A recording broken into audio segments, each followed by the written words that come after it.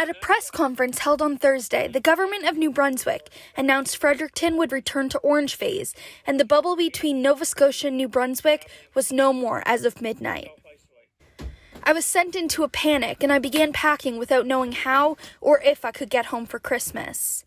My coworker Laura called me. She was also in a panic. And I called probably like 4 people, like screaming, like crying, not knowing what was going on. I checked Steve Murphy's Twitter. That sent me into a bigger spiral. I created a group chat with my friends from the Aquinian who also lived in Nova Scotia, and we started deciding what to do.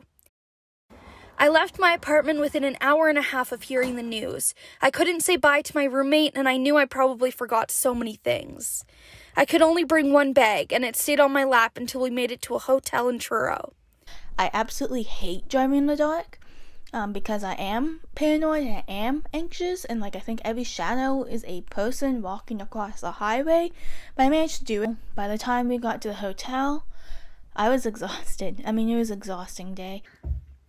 The hotel was fun.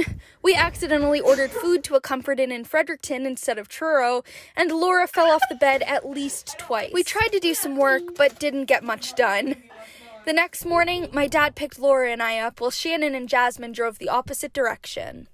It was maybe a 4-hour drive, but we got some music going to lessen the boredom. Laura and I both lived in Cape Breton, so the drive situation worked out well.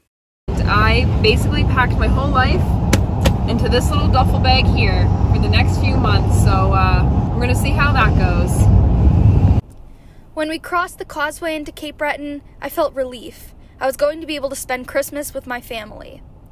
I'm safe and sound in Cape Breton now. COVID-19 has brought lots of shocks and surprises, but this is just one to add to the books.